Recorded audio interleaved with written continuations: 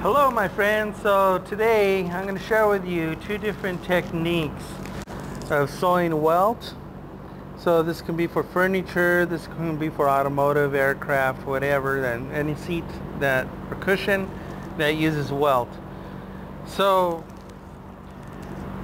I guess the best way I can explain it is sometimes people, they will sew so tight right here that when they're finished with their upholstery job, you can still see that thread right there is visible.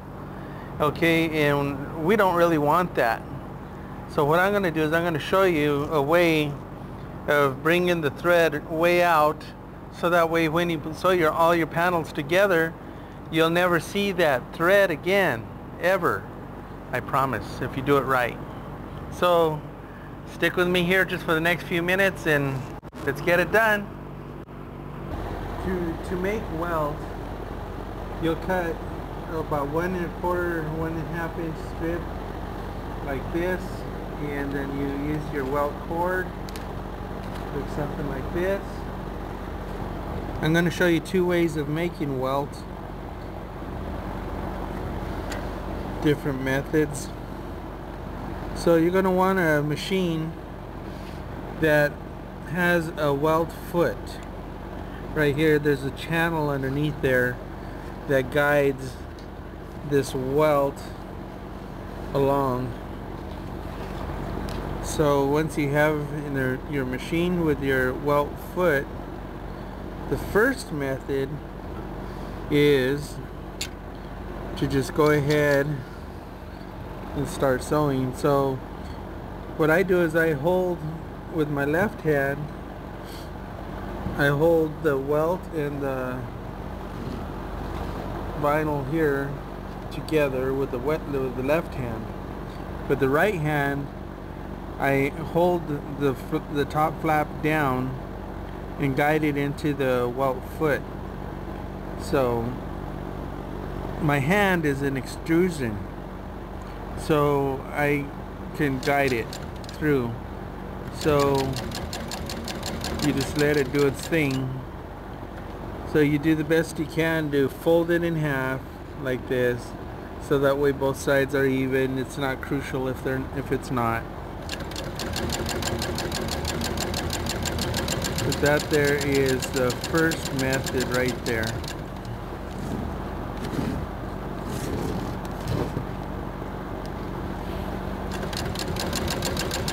By holding your hands in place, you can just kind of guide it and it'll feed itself through.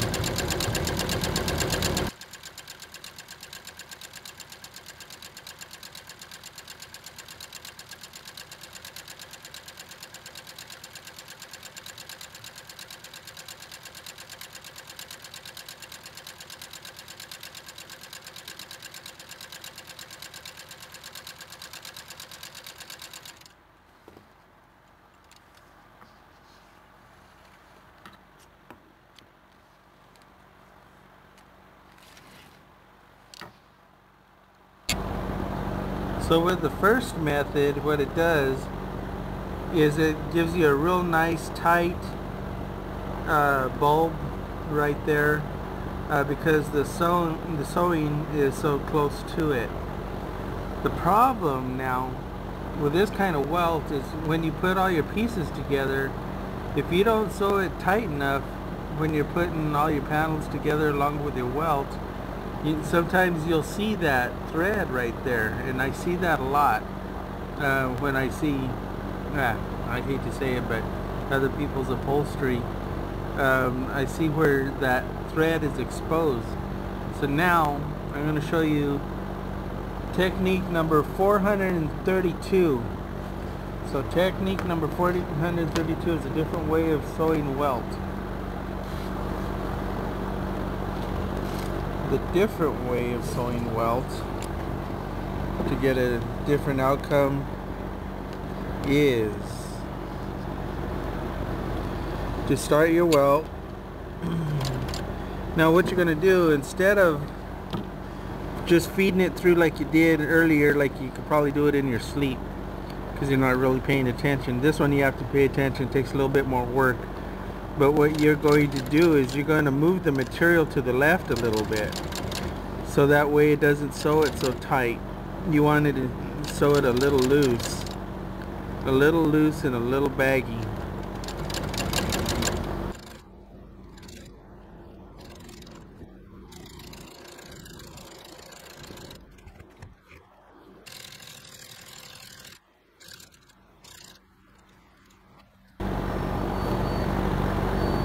So now the difference is between the two.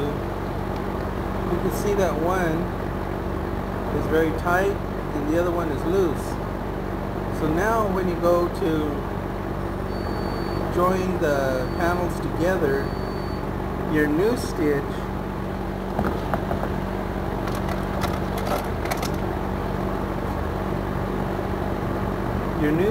is going to be up in this area right here,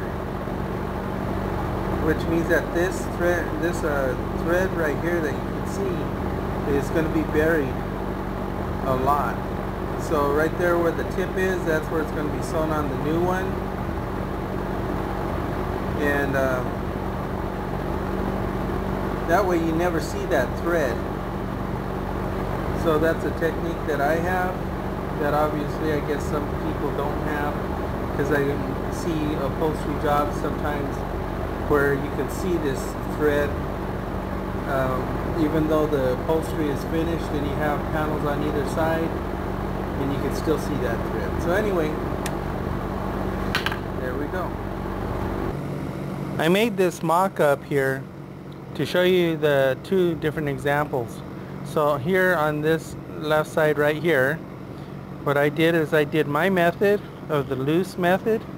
So when I sew the pieces together, it looks pretty nice on both sides, right? You don't see any kind of a thread. Looks like it's what it's supposed to. But then as I start moving along here, this half, I did the tight method. And look at the result. You can actually see the thread there that was first sewn onto the welt when we were making the welt. And I have seen upholstery, finished upholstery jobs that look just like this, where they didn't check their work. I don't know if they didn't check their work, but anyway, this is a call out there to you upholstery people. Check your work, because if you end up with something like that, which I have seen, people will talk. You won't know, you'll never know that they're talking about you, but they're out there. So don't do that.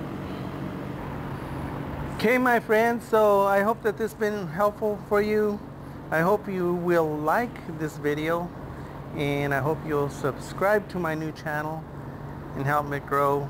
I do something like this different every day, so sharing my techniques that I've learned over the past 41 years. You know, techniques are something that you're not born with. It's something that you learn with over time.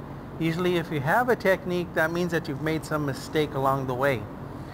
So go ahead and feel free to comment if you would like.